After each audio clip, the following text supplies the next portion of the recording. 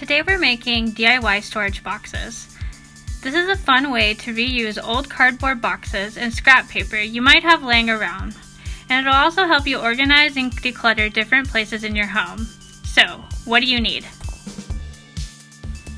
Butcher paper or construction paper in the color you like.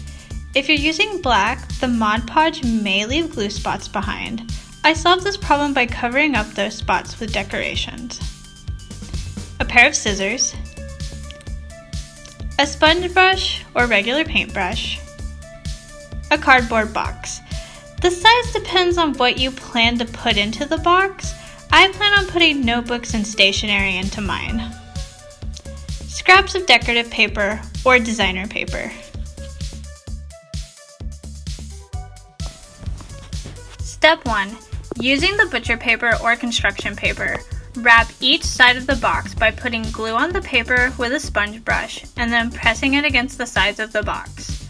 For extra paper hanging off the corners, you may need to fold these like you would gift wrap paper. Step 2.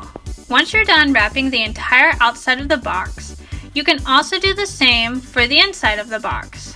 It's up to you. This is also a good way to give your kids a project by taking scrap paper from other crafts and letting them decorate the inside and the outside of their own boxes. You can cut out shapes or cartoon characters to make it more fun. Step 3. Imagine how you want your box to look like, or what kind of color scheme you want, and the theme's going to be. Once you decide on that, start cutting individual shapes and decorations out to decorate your box. This is the part where you want to cover up any blemishes you might have made from folding or gluing on the paper to the base of your box.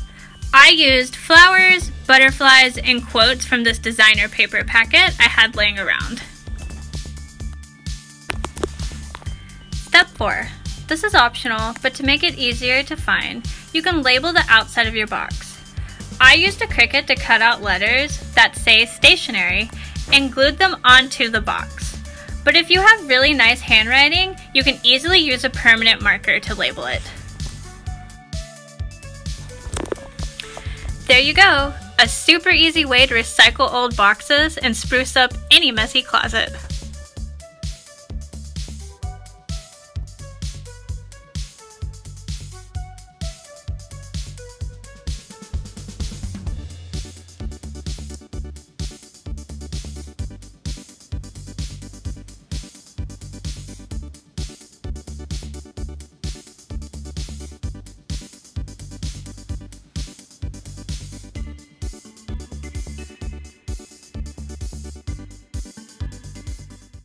We are springing into summer learning at the Chattahoochee Valley Libraries, and the program you just attended is one of the ways you can earn completions.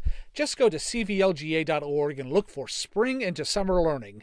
You can register yourself and your family online, and then start reading and attending our online events. That's all you have to do. We're giving away weekly gift certificates, and every completion you make enters you into a grand prize drawing for tablets, games, gifts, and more. Remember, you have to register to win. cvlga.org, and we'll see you online again real soon.